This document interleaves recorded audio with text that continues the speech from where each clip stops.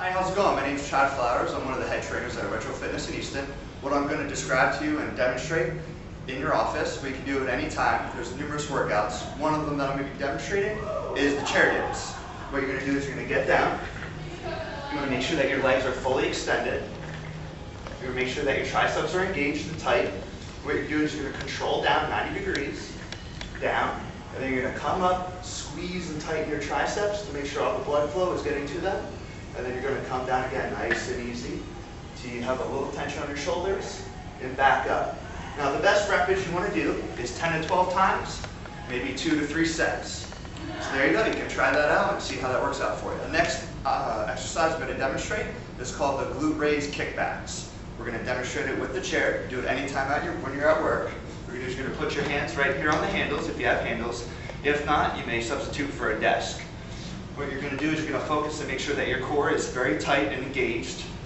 And then what you're going to do is you're going to alternate each leg back. You're going to bring it in to your chest and then proceed to kick it back and as high as you can, focusing on tightening that hamstring and your glute.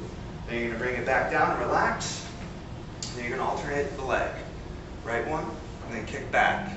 You can go ahead and do 10 reps of those each for 2 sets. And that's it. All right, now what I'm going to demonstrate is an actual perfect push-up.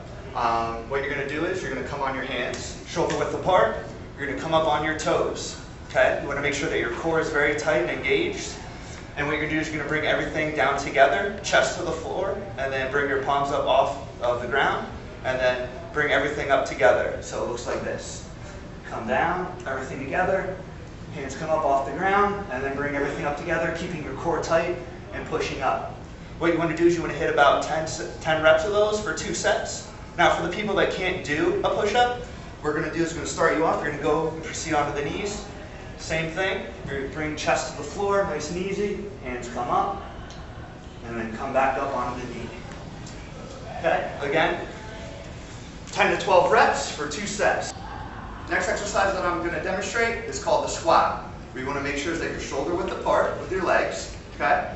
And what you do is you're going to bend down, your knees don't go past your toes. You're going to make sure that your back is straight. If you have a logo on your shirt, you want to be able to see that.